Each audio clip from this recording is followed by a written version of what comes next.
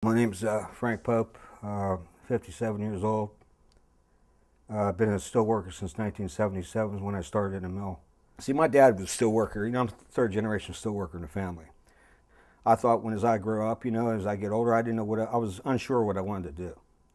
And I got out of high school and I thought to myself, I don't know if I want to go in the mill yet or not. I'm just a kid, I want to go out, browse around, and check things out, So that's when I went on the road with, bands and stuff. So about 7 or 10 years later, it's like I got road burnt. Got tired of seeing that yellow line on the road. So I thought, well, this is wearing me down. I want to go back and get a regular 8-hour-a-day job.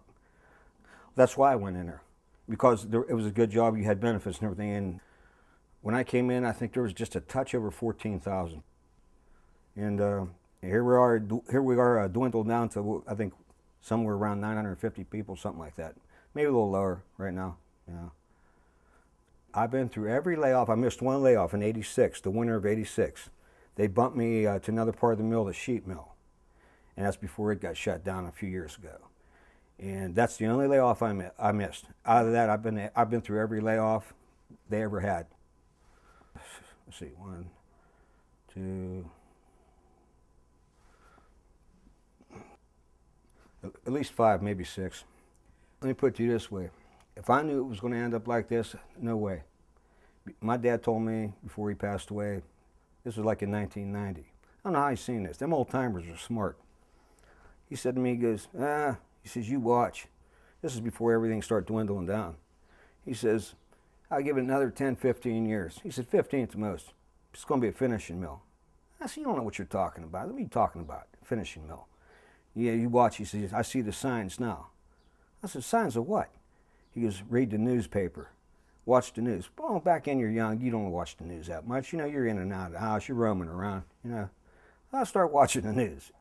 And I'm gradually seeing, he's falling into place what he's saying. I'm the young man on the bottom again, with 33 years in. I'm trying to retire and I can't. You get like disgusted. Some people get depressed. You get aggravated, it makes you mean. It makes you like you don't want to go out in public, be around people because like somebody might say the wrong thing and then you'll go off on them, First of all, we got to get back to work, number one, okay? And supposedly it was supposed to be like an attrition thing.